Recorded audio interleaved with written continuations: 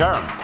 Now, the authors you've just heard from have books already published, and those books are available for sale. And Jason, they're being sold just next door, yes? And the authors will also be signing their books if you buy them, so it's a good reason to do so.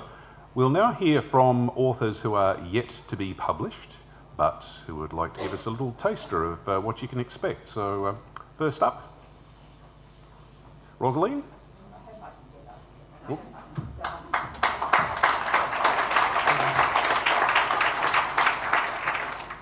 I think it's really nice to be included in this collection of writers, 12 Australian women science fiction writers and a woman publisher, so it's quite fun.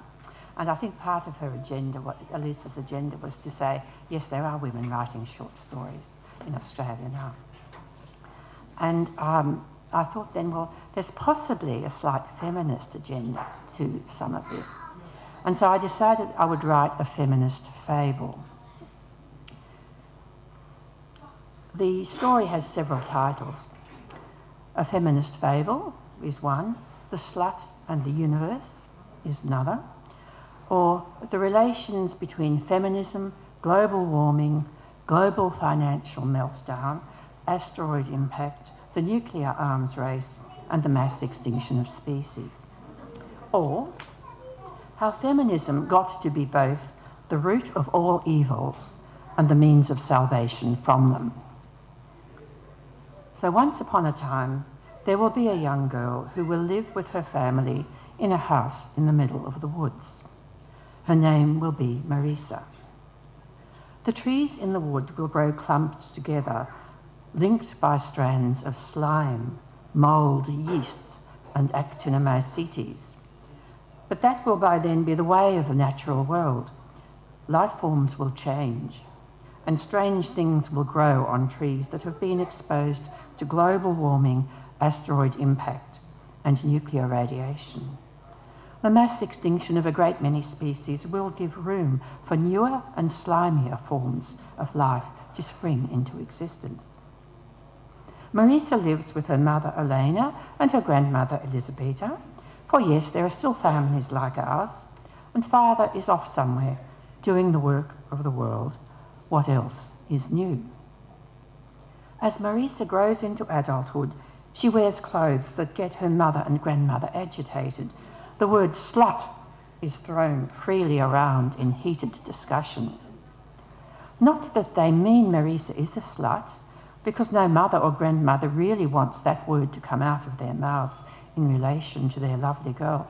But what they mean is that Marisa has chosen to dress like a slut, and therefore, when she leaves the house in the middle of the woods and goes out into the world, the people she meets along the way will treat her like a slut and take advantage.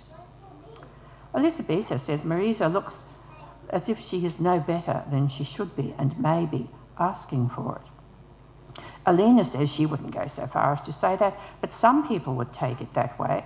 And why doesn't Marisa put on a nice warm coat to cover up the rags and the random bits of overexposed body, or at least wear a layer of thermals underneath?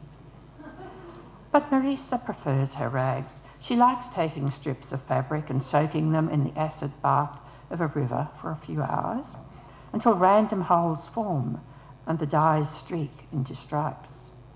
She drapes the fabric around herself, clipped with pins, to show her glowing young body to best advantage. She tells Elena and Elisabetta, "You're only jealous because I have it and flaunt it, and you're way past it." Marisa's not showing respect, and girls who do not show respect are heading for trouble.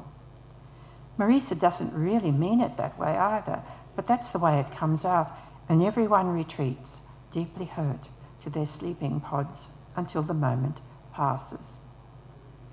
When Marisa leaves the house in the middle of the woods, she takes care. She makes sure she has the most up-to-date asteroid app and radiation dosimeter. But that is getting ahead of the story, for I am about to say how feminism got to be both the root of all evils and the means of salvation from them. Thank you. Rosaleen, just a question, please. Your book, the title? Oh, look, it doesn't. It doesn't quite have a title, but I have written a story called The Secret Lives of Books. And I kind of think that might be fun, but possibly not really. Okay, thank you.